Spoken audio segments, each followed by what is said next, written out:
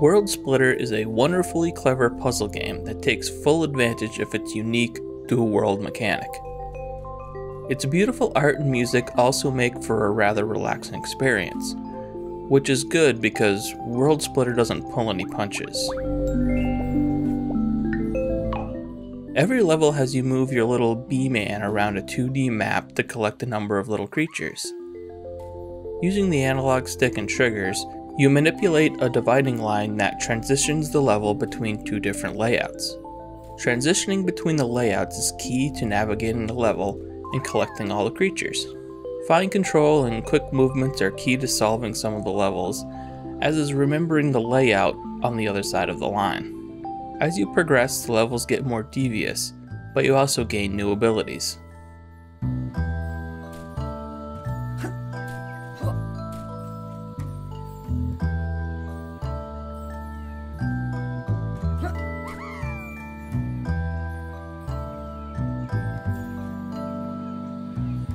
World Splitter is really quite unique with its world transition mechanic.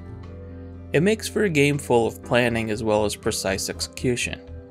The addition of enemies and the way the game uses them really ups the challenge and focus of some of the later levels.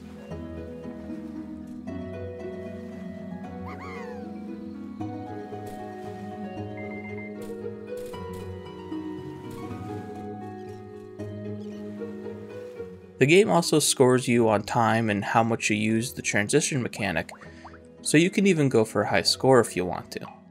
With 60 puzzles, World Splitter should keep you busy for quite some time.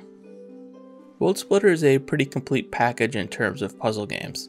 It really capitalizes on its unique mechanic and manages to keep things interesting all the way through. It teaches its rules well, and learning new ways you can use them is just as satisfying as learning them for the first time. Combine that with a wonderful presentation, and it's hard to find fault with World Splitter.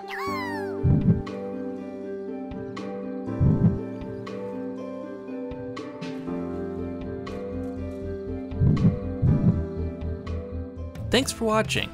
If you enjoyed this video, please consider leaving a like and subscribing to see more. Check out voxelvoice.com for all of our great content, and consider supporting us on Patreon to keep our content ad-free and independent.